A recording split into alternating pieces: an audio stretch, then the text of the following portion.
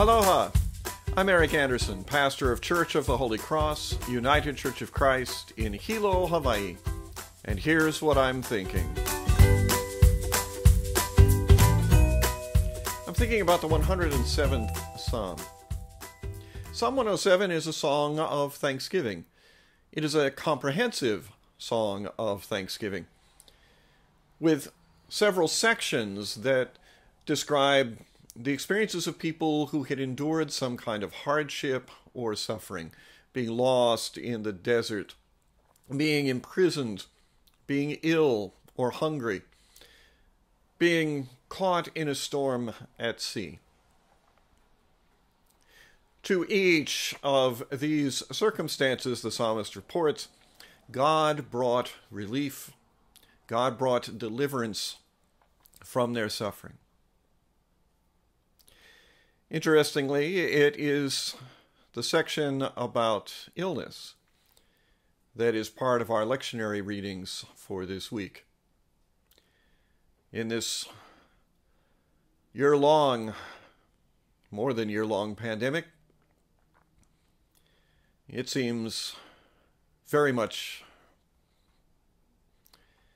a word for our time, and yet not. The psalmist wrote from the other side of the experience. He wrote from the position of memory or observation. This had happened, but it was now over. The deliverance had come. We in the world today, in this COVID-19 pandemic, it is not over. We can see, thanks to the distribution of vaccines, we can see that we will be in a position to sing this psalm as ours in days to come, but that day has not come yet.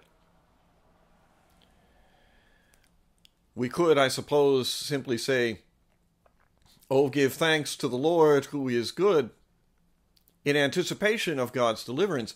We could simply say that and assure one another that it will be all right, but for 500,000 of our fellow citizens in the United States, it has not been all right. For over 500,000 families in this country, it has not been all right. For 2.6 million families around the world, it has not been all right. So what do we say? We say that God was with those sufferers reported by the psalmist.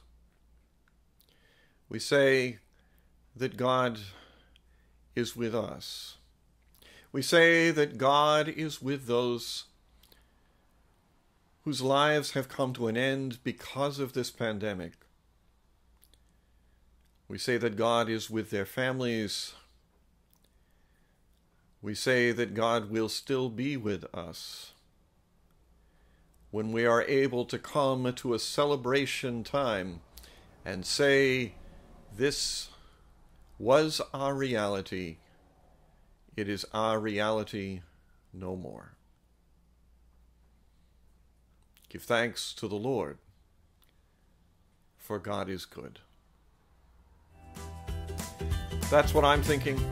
I'm curious to hear what you're thinking, so send me an email or leave me your thoughts in the comments section below. I'd love to hear from you.